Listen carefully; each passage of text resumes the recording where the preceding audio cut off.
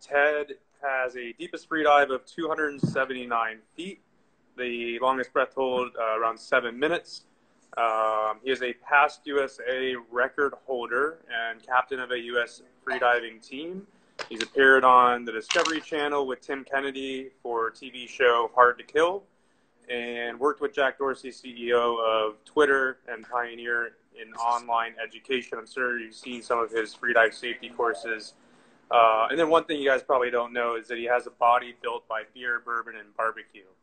So hopefully we'll see you growing on some sports channel or something like that in the future. In the future. Yeah. So we're running a special for this week just until Sunday at Florida Freedivers for $25 off any type of level 1 or level 2 course. I'm sure Ted will mention in here how important courses are as well. But the code for that is FLF Course 25, and we'll mention that again, and it will be in the link as well for the YouTube and the story after. So today, Ted's going to kind of go over some equalization tips and tricks, and I'll leave it to you, Ted. Okay. Sounds good. So equalizing is basically, it's one of the most challenging things that freedivers run up against, right? So as an instructor, what limits how deep you can dive, a student can dive in my intro course, my level 1 course, is how deep they can equalize. What limits how deep someone can dive in my intermediate course is how deep they can equalize. You're talking advanced courses, competitive divers. It's always equalizing that is the limiting factor, right? Equalizing is supposed to be easy. It's supposed to be effortless.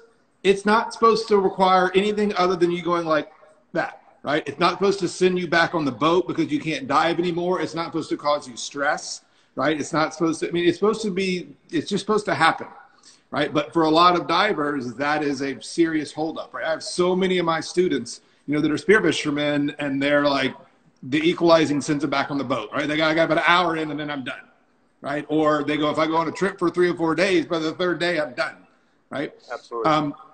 There's just, I see spearfishermen that go through my program that have 20 years of experience, and some of the things I'm going to share with you guys today, they're totally unaware of, right? So I would say this is common in a lot of things in freediving, is when you take these freediving classes, there's just so much stuff that you just didn't know, right? That you just weren't aware of. So I'm going to go over 3 of the most valuable equalizing secrets that I know of. These are things that I teach in all of my students. Stick around, because at the end, I'll be doing a Q&A. If you guys have questions about equalizing, I'll be happy to answer any questions that you want. And I'm also going to be announcing a brand new course. I created a special offer that's going to be good for 24 hours just for the folks that are watching this video. It's going to be announcing a new equalizing course that I have that's targeting people that have struggling in intermediate depths, right? People that struggle between 50 and 130 feet, typically 70, 80 when they start having issues. I've got a new course that will address that, so I'll be going over that at the end. That's awesome. So I started as a dive instructor. I was a scuba instructor down in the Keys. I started teaching scuba in 2005, Tilden Scuba Center Marathon. And I literally my ears were so bad that I was having to quit teaching scuba because I couldn't equalize my ears. So this was unfortunately a very common occurrence for me. I would be teaching a scuba class. I'd take my 5 students off the back, 4 students, we'd jump off the back of the boat. We head to the reef, 20, 30 feet. I'm like, all right, guys, let's head down to the bottom. And then we all start to go down, and I can't go past 5 feet. I have to grab all the students and bring them up, and I cannot equalize my ears at all. I've got 4 students. I'm teaching a freediving class. A scuba class. That's a problem. So I would look at the dive master, tell him to switch, which meant, hey, I can't equalize, and the dive master would jump in, and they would take over the class, and then I would, go back on the boat. You're a scuba instructor. That's not a good position to be in, where you are regularly having to get someone else finish up your class, right? So I quit diving so much. I started managing the shop, and I asked the more experienced people what was going on. They said, you are overdove. Apparently that was some technical thing, overdove. And that just meant, because I've been diving for 2-3 years at a busy dive shop all the time, boom, boom, boom. There's like, you're overdove. Let's quit diving. That's all I got, right? So I just kind of stopped diving so much. And I started managing the shop, and kind of that was that. Then I took a freediving class. And I was obsessed with it. Then I went through the instructor program, and I was literally about to go to the instructor program, and my brain was going, Ted, you had to quit teaching scuba because your ears were so messed up, and now you're flying to Hawaii to do a freediving course where you can't even go down once and stay down, right? Like, what are you doing? I'm like, I don't want to hear. And so I go take the freediving course, and I passed, but my ears are done. I couldn't have done an extra day of diving, but I was like, ooh, I'm a freediving instructor. I was super excited. Almost immediately, I'm at this 3-week freediving competition with PFI, and by the 4th day, I'm done. I can't dive at all. I can't dive at all. I'm furious. I'm pissed. I'm like, I should have never done this. I've wasted all my money. And so Kirk comes in and is like, I heard you have these equalizing problems. I'm like, yeah.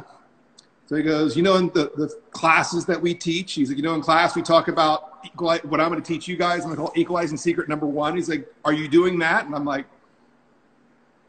no. And then he's like, okay, the thing that I'm going to teach you guys a little bit, equalizing secret number 2. He's like, are you doing that? I'm like, no. And then he's like, the third thing that I'm going to teach you guys, are you doing that? And I'm like, no. He's like, well, I don't know what to tell you. Just walk out. And I'm like, well, I feel kind of stupid right now. Right. So once I started doing those 3 things, that basically, I just don't have equalize. I'm not saying that my ears are perfect. I mean, but I'm not unable to equalize anymore. Right. Ever since I started doing these 3 things. Right. So let's go over what they are. And I will tell you the third secret you guys will be probably very surprised about, unless you might have heard it, but most of you haven't, definitely haven't gone through it, of course.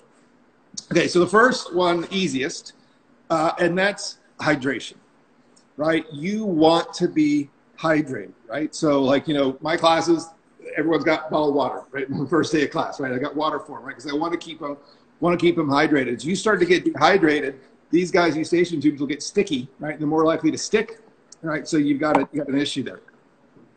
You may have noticed that I know a lot of spear fishermen are dehydrated in the mornings that they go spearfishing, right?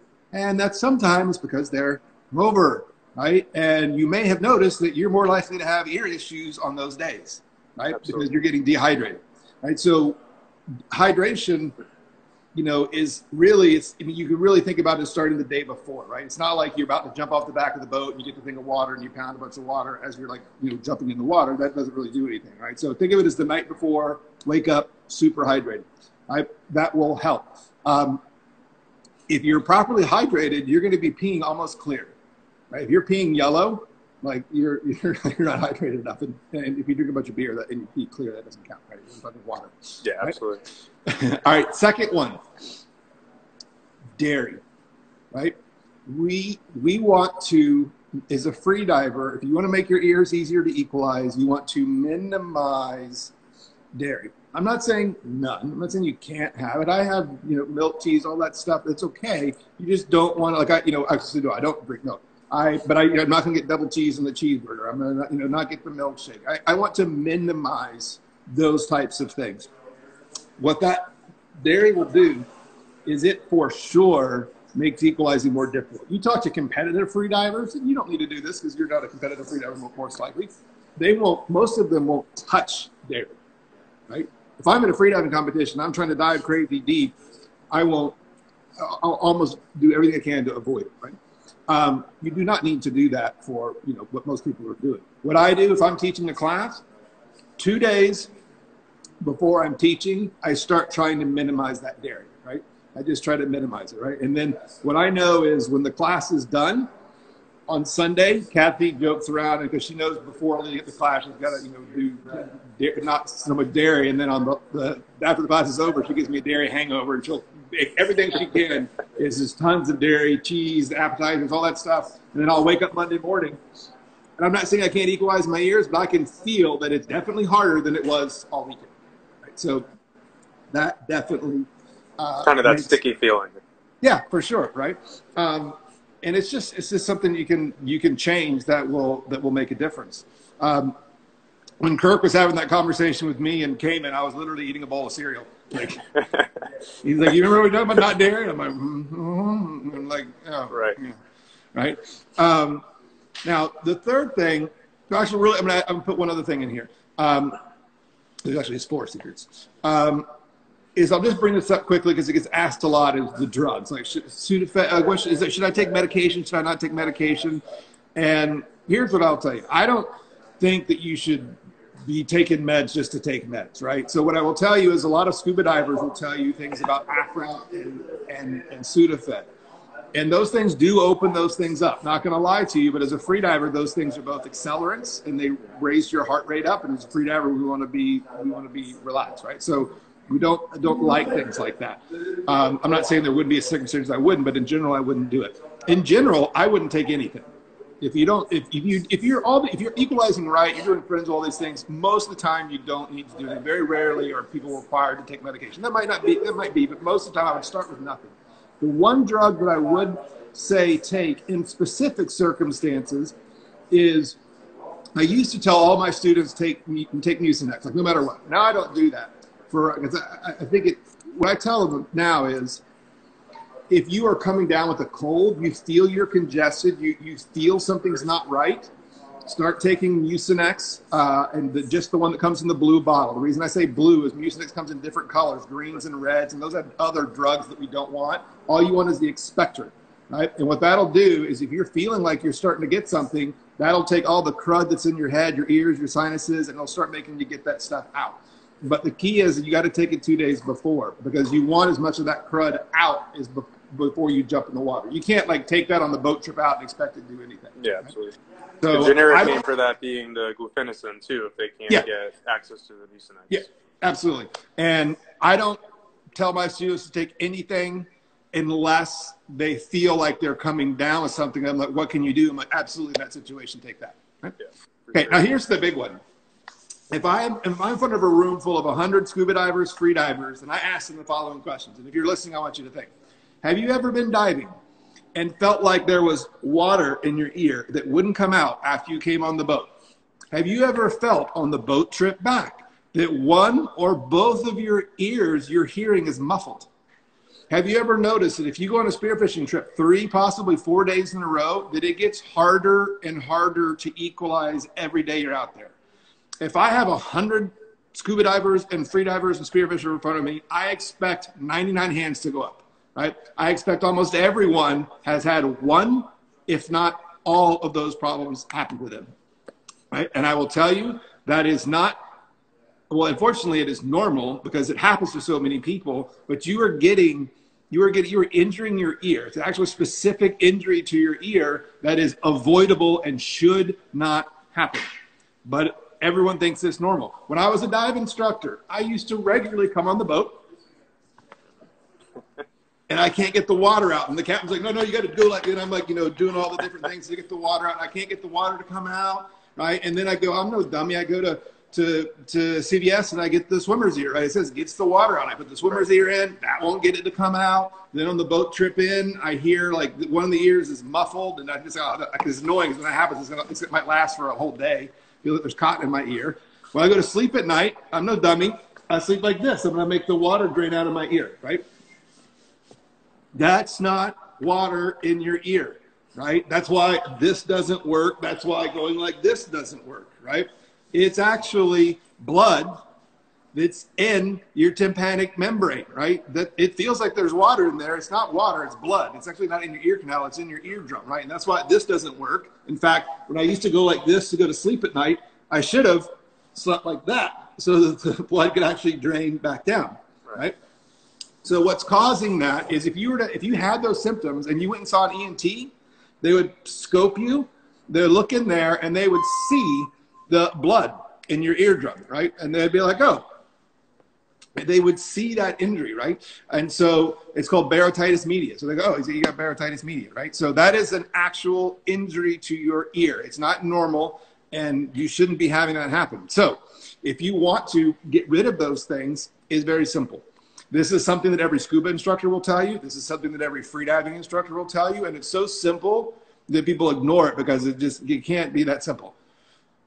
If you took a scuba class or a freediving class, I bet your instructor told you to equalize early and often, right? You need to equalize before you feel pressure or pain, right? So your eardrum, right? So this is your eardrum. When you dive underwater, water pressure pushes on that eardrum and it bends it in, right? And when it bends in, you feel ow, like, ow, I feel that pressure, right?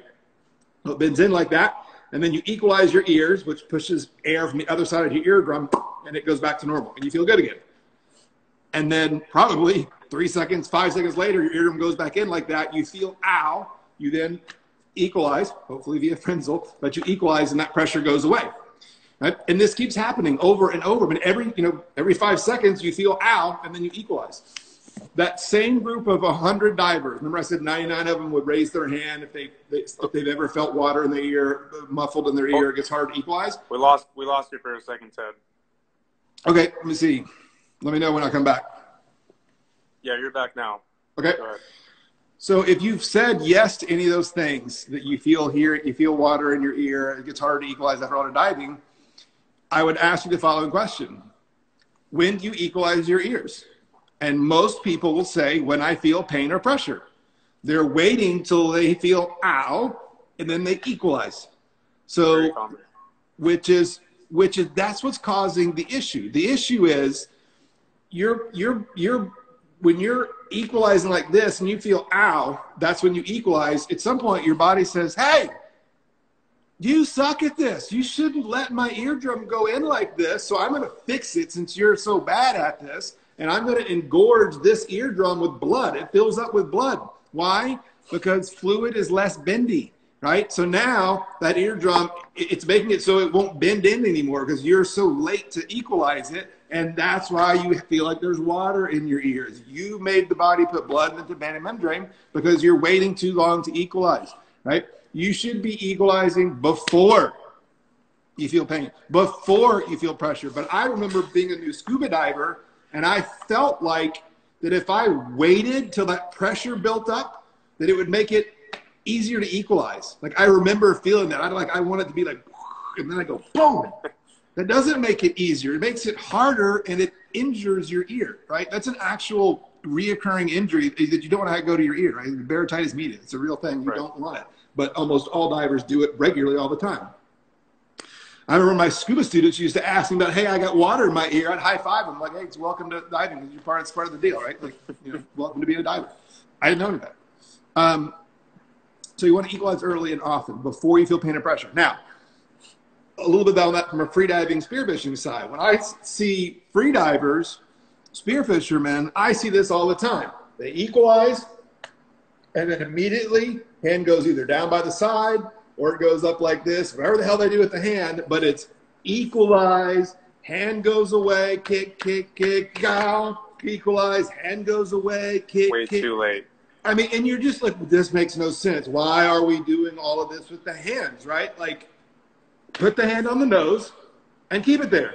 Equalize, equalize, equalize. Every other kick, right? When my deepest free dives, almost 300 feet, I feel zero, no pain, no pressure, because I equalize that often. It doesn't matter how deep I am, if you're equalizing that frequently, you will feel nothing in your ears, nothing, right? It gives you more difficult techniques to equalize down there, but as long as you're equalizing frequently, you're going to feel nothing in your ears. Staying way ahead of it. Yeah, exactly, right? So so definitely keep your hand over your nose pocket. Don't always be doing all this weird stuff with your hands, right? Control however you're doing that. The other hand just stays here. Now, here's the problem. Same thing I tell my students, pinch the nose, right? And so what happens a lot, especially in the intermediate class, when equalizing gets trickier around 70, 80 feet, students start stressing about equalizing. And what do they remember me saying? They said, Ted said equalize all the time. So what they do is they clamp down on that nose because they're like, Ted said equalize all the time. And then they boom, boom, boom, equalize, equalize. And then they get mask squeeze. And they're like, I never get mask squeeze. Why the hell did I get mask squeeze? Right. Well, Ted told me to equalize all the time. Now, I did not say keep your nose pinched, because if you keep your nose pinched the whole dive, you can't exhale and equalize your mask, right? So you notice the way I do it, I'm miming it, is that I keep my hand over my nose, but I'm not keeping the nose pinched the whole time because then I'm going to get mask squeeze, right? So equalize early and often. You should not feel pain or pressure. You shouldn't feel pain or pressure. You should be equalizing way before that. Don't keep the nose all the way pinched. Just boom, boom, boom. So hydrate, more than you're used to. You should be peeing clear, right? You want to be peeing yellow. Avoid dairy. 2 days before you're going to go diving, try to minimize dairy. And then make sure you're equalizing early and often, like hand on the nose, boom, boom, boom, boom, boom, boom, way more than you're used to, right? And those three things for me made me go from being unable to teach freediving, unable to teach scuba, to like instantly, I'm fine. Like I don't have problems equalizing. I mean, I have the rare problem here and there, but it's not like I'm unable to do my job anymore. Whereas I absolutely couldn't even teach scuba and that's way easier than teaching freediving from an equalizing standpoint. Yeah, it's a big game changer, definitely. Oh yeah, for sure. I mean, all my scuba instructor buddies that when I went through that, I was literally calling them all. I'm like, look, you're not overdove. You just need to do these three. And they're like, oh, we were told we were overdove. I'm like, okay, well, this is a little bit better than overdove, right? And so it definitely is super, super helpful. Okay, now here's another thing that I'm going to go over with you guys. And this is, so you may have heard this whole thing about Valsalva and Frenzel and these different equalization methods. So it is critical that you understand which method you're doing. Because right now, for those of you that are listening, some of you are equalizing via Frenzel. Some of you are equalizing via Valsalva. Frenzel is the way we must be equalizing as freedivers. Well, if you want to be able to get past 30 feet easily and effortlessly and not have all these ear issues, you want to be doing Frenzel. There are plenty of spear fishermen that do Valsalva. They just always talk about their ear hurts and they can't get past 20 feet and have all these issues. And it's because they're doing Valsalva. A lot of people have never heard of Valsalva or Frenzel and are excellent freedivers. They can equalize super deep. They don't even know the difference. So a lot of you are doing it correctly. You don't even know what I'm talking about. But I'm going to quickly be able to show you how you can figure out which way you're doing it. Right? So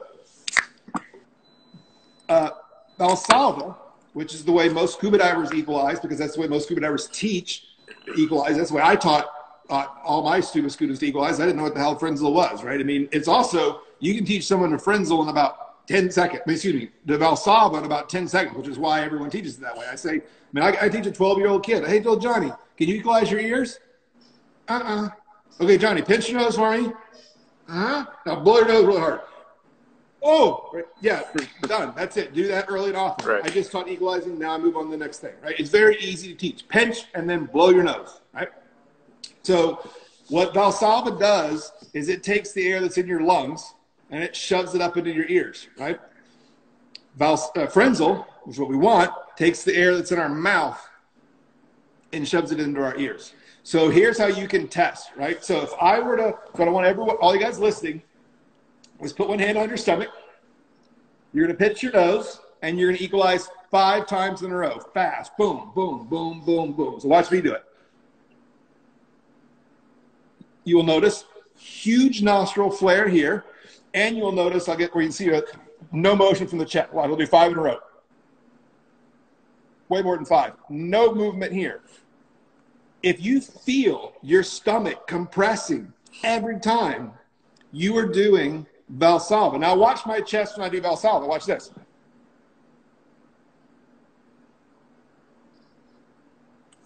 Big difference. Right? You can see that, right? If you watch my stomach, you can see that compression. You can feel it. You can see it. So if you're equalizing and you feel this every time you equalize, it's because you're doing a Valsalva. If you just diagnose yourself doing Valsalva, let me make some predictions. You struggle to equalize your ears around 15 to 30 feet. You find that it's very difficult to equalize on the way down, but as soon as you turn around and come up, it's super easy to equalize, right? That's because of the method that you're using. Now, some people, I always say you can't go past 15, 30 feet most of the time if you're doing Valsalva. Now, some people look, well, I can equalize to 50 feet using Valsalva. Well, if you go down at a 30-degree angle, maybe you can, right? But we want to be able to go down straight like a laser. I've seen people go to 70 feet doing Valsalva. They kick down 10 feet, and then they turn their head around, and then they Valsalva, and then they go back around, and they go down 10 more feet, and then they stop, and they turn their head around. They're like, I can Valsalva. And say, okay, well, if you want to freedive like that, I'll have at it. Right? You want to go down straight like a laser, straight. And if you want to do that effortlessly and easily, you must be doing Frenzel. Okay, so you just diagnosed yourself as doing Valsalva, and you're having, if you're having, you do Valsalva, you have no equalizing problems, then you're good. But you're most likely going to have major problems, and that's not going to be fixed unless you learn Frenzel, right? So I have an online course called Roadmap to Frenzel. It's been online for 2 years. I have personally taught over 500 people how to switch from Valsalva to Frenzel. I used to do this by one-on-one Skype sessions. I've literally done 500 Skype sessions where I taught people how to switch from one thing to the other. That each session takes me 1 hour to 2 hours. That means I spent 500 to 1,000 hours saying the same thing over and over. And I'm not very smart. And it took me a long time to realize that I should figure out another way to do this, right? And so literally that course that I created was simply out of my laziness, so I didn't have to do it anymore. So I didn't have to tell I was just like, just watch this, right? And so I did it about 2 years ago. I love it. Students would show up to class and they already know how to Frenzel. I didn't have to talk to them. I didn't have to eat. I didn't do nothing. They just do it, right? Because that program takes my step-by-step method that I use when I teach via Skype, and it just puts it online. And what makes it unlike any other thing out there is it's not just me, well, it is me talking, but it's a series of videos that at the end of each video, I'll say, all right, I need you to do this. And if you can do it, awesome, I want you to watch video number 2. If you can't do it, don't worry. I know I literally have seen that problem 100 times. You need to watch video number 3. So they get navigated through the course based on what problems they're having or not. Because if they're not having a problem, they don't need to hear me talk about how to fix it. They don't have it, right? So you get navigated through the program. So it's very unique. I've got that program. If you're struggling to do Valsalva, I mean, if you're doing Valsalva, that's the program that's going to teach you how to do Frenzel, right? Now, the new thing that I'm announcing tonight is I have a brand new program that I filmed 8 months ago. And I just like forgot I was going to launch it, and then I forgot about it. And it was literally about 5 hours ago. I'm like, oh, I'm doing this thing tonight. I should put this new thing out. I was super excited about it all this time ago, and I forgot about it. So it's what I call my intermediate equalizing program. A lot of students in the intermediate class struggle to equalize their ears around, typically it hits them around 70, 80 feet, but it can be blanketed at around 50 and 130 feet. There, if you are so you can do Frenzel, but you're struggling at 70, 80 feet, those depths, there's a very specific reason that you're having that issue. And so I created a course that specifically goes over that. So what I'm doing is for the next literally 24 hours from doing this event is because this is a new course, whenever I launch new courses, I like to I do it as like a test run. So really, really small. I don't want tons of people in it. I want to do a small number of people in it so that I can, get feedback from you guys, email you, tell me what's right. All my online courses, I'm constantly switching and fixing and all this sort of stuff. So I want a small group in it, right? So this course will have the normal Frenzel program in it. It's also going to have the new program that I definitely want you guys feedback on. I've got surveys in there you guys can fill out. I definitely want to hear from you guys what you like about it. And then I'm also throwing in another program, which is on how to activate your most primal reflex, the mammalian dive reflex. So what the heck that is and how as a spearfisher and what you can do to implement that and use it on your next spearfishing trip, right? So that's $69. Get access to all those programs. You get access to us forever. That doesn't expire. So to access those programs, the easiest way is go to my website, which is immersionfreediving.com. And then, on all the websites, there's the little menu bar that says home, about. And you go to immersionfreediving.com. On the very top, you're going to see online classes. Click on the online classes. That'll take you right there. And you're going to see it says Florida, special Florida Freedivers Equalizing Program. You'll be able to see it right there on the page, and you can go through it and do that. But yeah, so that's the deal with that. If there's any folks that have questions, I'm happy to do that. Yeah, the other thing is questions in there. Yeah. Sorry, so one thing I'll just quickly say is you'll notice in every online class that I teach, whether it's a safety course or whatever it is, none of my courses are substitutes for taking the course. Every online course I have is saying like you need to go take a real course where you're going to put all this theory and put it into action, right? And so I know that Florida Freedivers have courses on the schedule right now. I know I am taking some time off. My courses, happen like right here in my house, and it's not. I'm not gonna be super excited about having people fly from all over the place to come in the house. Right, So, right. but anyway, but yeah. So happy to answer any questions you got. Cool. So let me start off with the earlier questions real quick. So any advice for divers who have eustachian tube dysfunction? Okay, so I don't exactly know what that means, but here's what I'll tell you.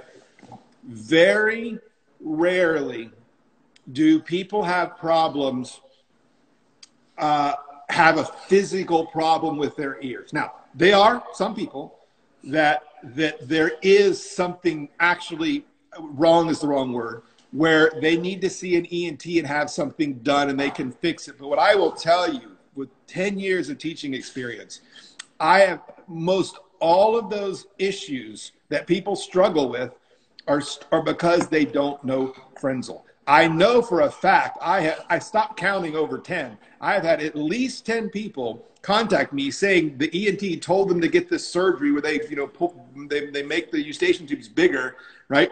I've had it.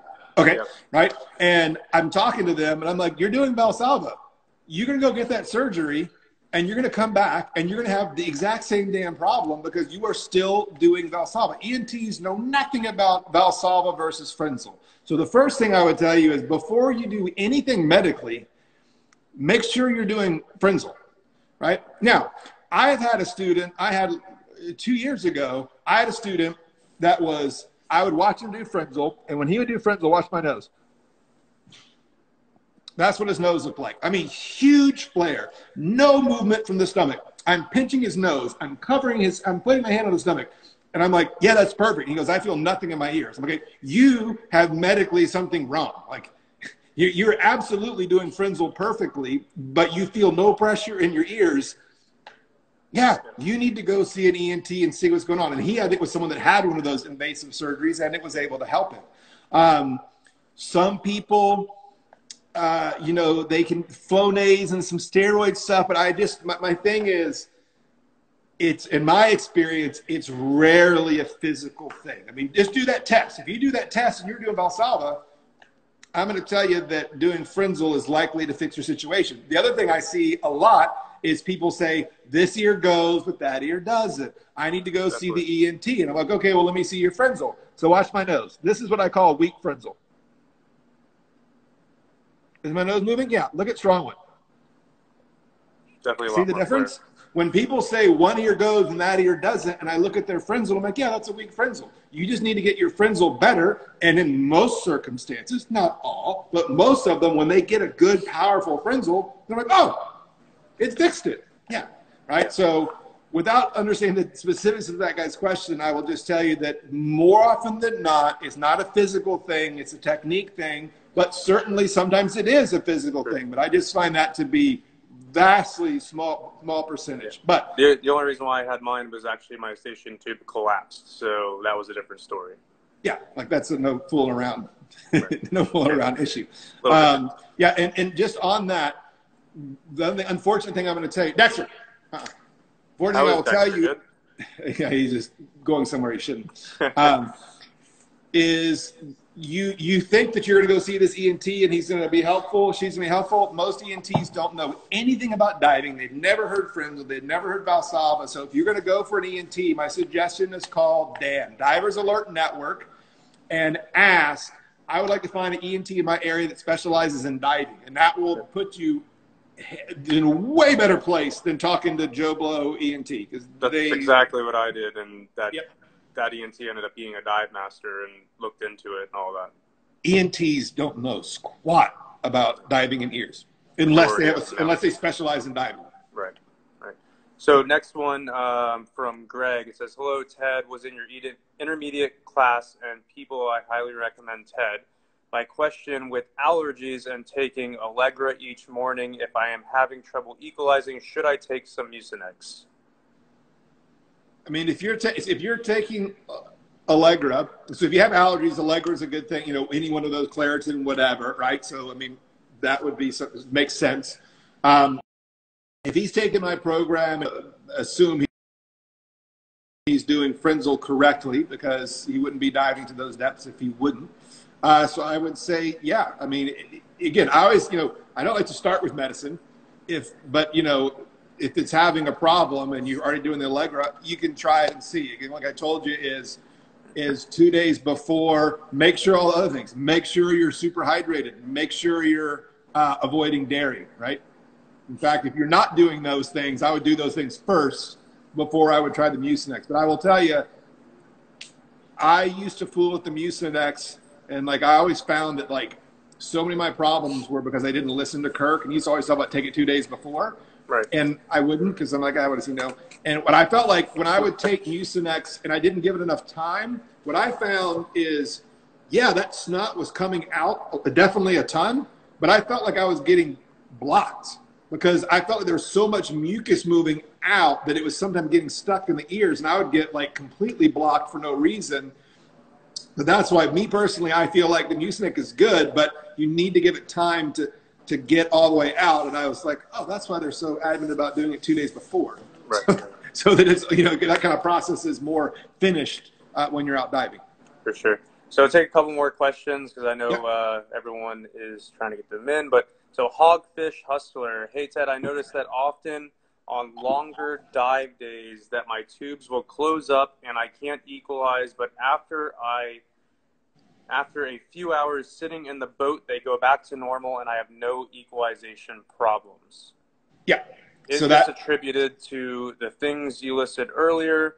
Just didn't know since I'm back to normal within an hour or two rather than the next day. Yeah, that to me sounds like perfect example of all the things would be the equalizing more early and often, right?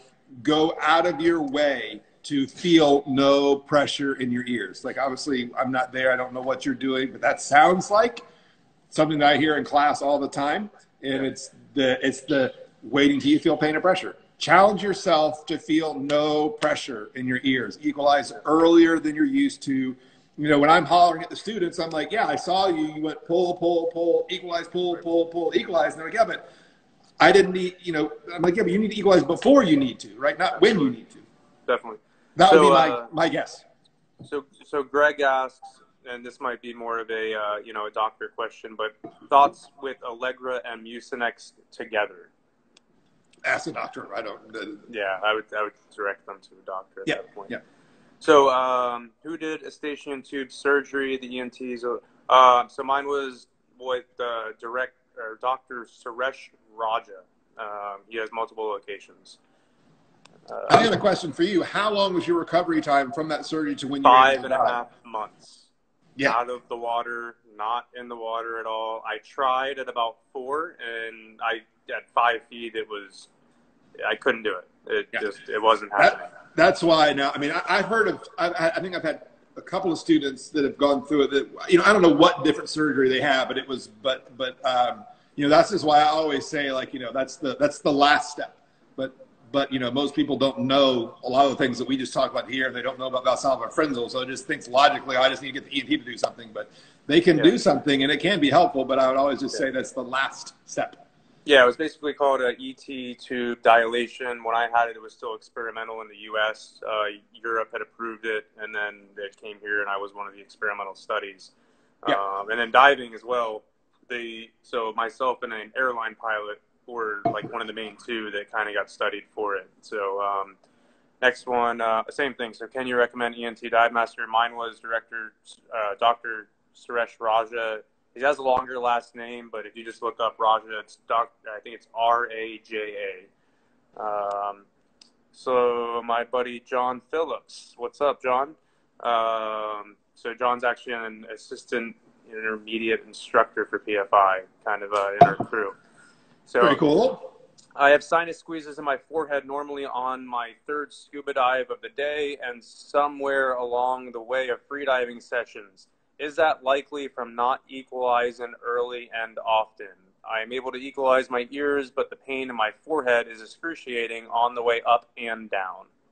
Yeah, sinus squeezes suck because, if someone has an equalizing problem in class, it's likely because they're doing Valsalva instead of Frenzel. They're not equalizing soon enough. It's almost always more of a technique thing. But when I'm diving, I don't think, Ted, equalize your sinuses. right? If everything's working, your sinus, it should just happen, right? And so most of the time, if you're having issues with the sinuses, it's just because there's some sort of congestion. There's just something that's not, the air is not able to move the way. It's not a, well, I'm not going to say, well, if you're having sinus squeeze, like equalize your sinuses, you idiot, like you forgot. No, it's supposed to, you know, in essence, happen automatically. So, I mean, if you're having sinus issues, those can be reasons to see an ENT. But before I would do that, so one, you've got like an acute way you can fix it, which I absolutely do not say this is a long-term solution, because it's not. But this is one of my kind of things that I do as an instructor, is if, you know, students pay a lot of money, they come down to my class and they, you know, and they're having some issue, I want to be able to throw everything I can to try to help them overcome it. So one thing that you can do is, while I don't normally advocate the use of Afrin, if you're having a sinus squeeze, like let's say you have a sinus squeeze in the boat and, you know, you're done for the day and you come out the next day, I would say, okay, what I want you to do is tonight, go get the Afrin. Don't take it at night. Don't take it when you wake up. Literally take it, squirt it in both nostrils before you jump up, like literally right before you jump in the water, right? Because the Afrin definitely does a good job of opening up the sinuses. But it definitely has the rebound effect. You may be aware of it. It's like, definitely. You know, you talk to people getting addicted to Afrin and they're like, that sounds ridiculous. But, you know, you use that Afrin, you'll breathe good. And then when it wears off, you will breathe worse. And so then you use it again, you'll breathe great, and then you'll feel even worse, right? If you look in the bottle, it's very clear about don't use it X amount of days in a row, because they know about the rebound effect. But so Afrin is very good at dealing with those sinus issues, but it's not an awesome, like, long-term solution. So that's one thing you can do. Another thing you can do that is maybe a little better, and I would suggest trying, and I can't even remember if this is what you said at the beginning, would be the Mucinex, right? Just to try to get the crud out of there, right? But if you are doing hydration, you are avoiding dairy, right? You've tried the regular Mucinex, you know, the Afrin should work, but again, that's not a good long-term solution. But if you're doing all of that, it's not working, then go see an ENT, right? It seems like, from my experience, but I would say when people come to me with ear or sinus issues, most of the time it's fixed by technique, but I notice that it seems like a little bit more of them that have sinus issues end up needing to have something done by the ENT, right, than ear issues. Most all ear issues are fixed using the things we talked about doing friends. But do those things first, and then if that doesn't work, like we said before, call Dan. Find an ENT in your area, specialized in diving, get them to take a look. Yeah, absolutely. So I think we'll wrap up with that. And to answer Will's question, will this be somewhere to rewatch? Yes, we are going to be posting this on the Florida Freedivers YouTube channel. There are going to be links to Ted's new program that is Florida Freedivers specific, and obviously the price for you guys out there. And right now we're going to offer courses from now until Sunday, $25 off, whether it's a level 1 or level 2. The code is FLF Course 25. So this will be on the YouTube channel. Thank you so much, Ted, for tuning in. I hope you and Kathy and Dexter are doing great, and look forward to seeing some Nord barbecue videos as well. Yes. Hopefully the upcoming channel, right?